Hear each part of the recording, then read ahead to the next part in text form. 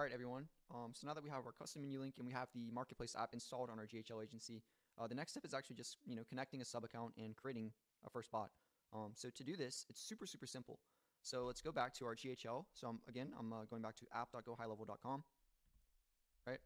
So we just added that custom menu link. Now we can press go back.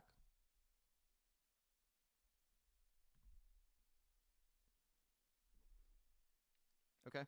And guys, all we're going to do now is literally just switch to a sub account. So whatever sub account we want to set up on, we can just go here to this drop down here and we can look up that sub account, right? Okay, and then I clicked on the sub account.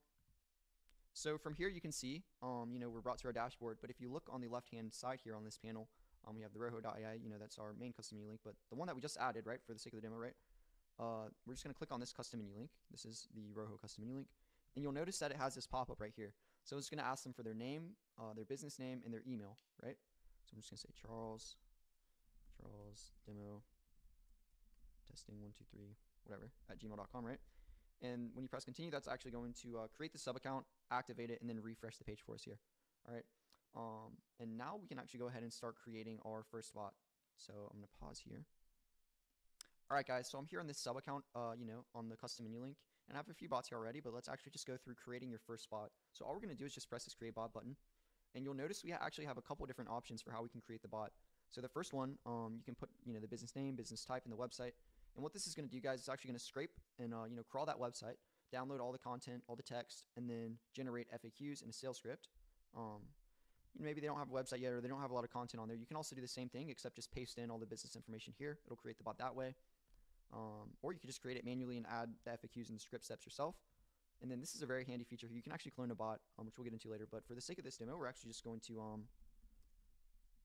create one from a website, right? So I'm going to do Archer's Detailing.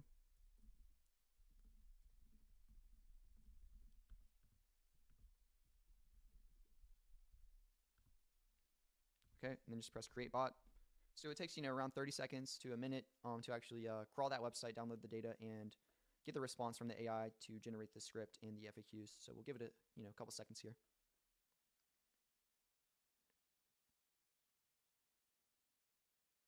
All right, guys, so you'll see here that we're actually brought to the general settings tab. That's the first tab, right? And here we just have a few, basic things about our bot. So we have the bot ID, which is important, right? The bot name. So again, the bot name is actually just, the name of like a real person, right? So you can put Kate, John, Charles, whatever it is, right? The AI model, so you can choose from 3.5 Turbo, GPT-4, or GPT-4 Preview. GPT-4 Preview is the the most recent. So I'm going to click on that one, and then we have the business type, the business name, and we also have the subject for outbound emails. So ROHO works over SMS, Instagram, Facebook, WhatsApp, the live chat, as well as emails. But in order to send out these emails, we actually have to have a a subject. So I'm just gonna put something there for now. Again, that's optional. If you're not planning to use it for emails, don't worry about that. But you'll notice here those alerts are now gone from the knowledge in the script because that means the AI just generated it. So let's go to knowledge here first, right? So we have all these FAQs, and you notice they're very conversational, right? So this is basically serves as a knowledge base, or sometimes you could use this as example messages, and then we have the script as well.